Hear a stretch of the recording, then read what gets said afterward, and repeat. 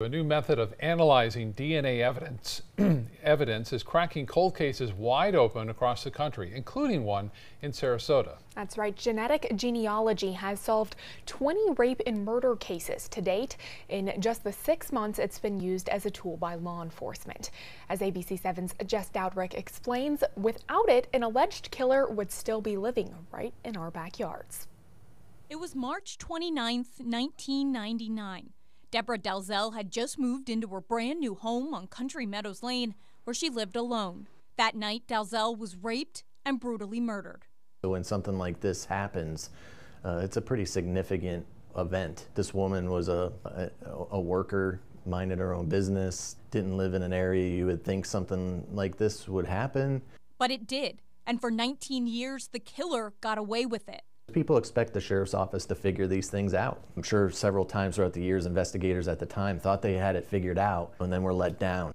September 16th would be the last day Dalzell's alleged killer would know freedom. 39-year-old Luke Fleming, a man who lived just down the road from Dalzell at the time, was linked to the crime, using evidence police had all along, semen that was left on the scene. The break in the case came 3 years ago, after Captain John Walsh of the Sarasota County Sheriff's Office was inspired by a magazine article. I read in a National Geographic's article in 2015, the phenotyping, and I went, I wonder if we can use that. Walsh and his team called Parabon Nanolab, the company behind this new technology called phenotyping. It's becoming more and more popular, of course, every time we solve a case. Dr. Ellen Graytack is the director of bioinformatics at Parabon Nanolabs. She and her team started using phenotyping 4 years ago to help law enforcement generate new leads in cases. Phenotyping takes DNA that a suspect left on a crime scene and uses it to predict what that suspect could look like. It can identify hair and eye color, also face shape. This is the composite sketch drawn from Luke Fleming's phenotype, but it wasn't the only DNA tool that led police to Fleming. Detectives also looked at genetic genealogy.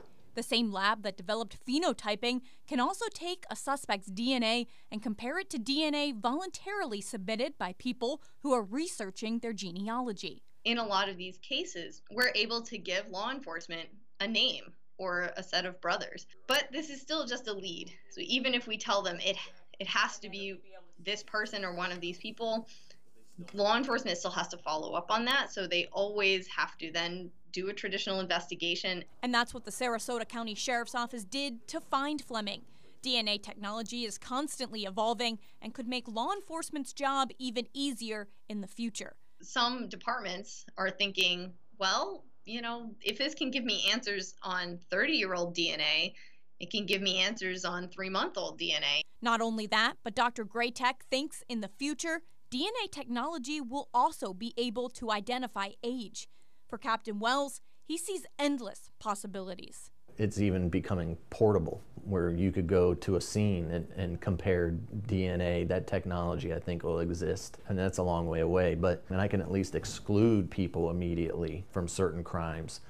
The Sheriff's Office is now using that same DNA technology to try to solve the Walker murders. A family of 4 was killed in Osprey back in 1959. Jess Dowdrick, ABC 7, your Suncoast News. Jess, thank you. If you submit your DNA to a website like 23andMe or Ancestry.com, your DNA will stay in those private databases. It cannot be accessed by law enforcement. It's only when you upload your DNA results to that public database called GEDmatch that law enforcement can then use it.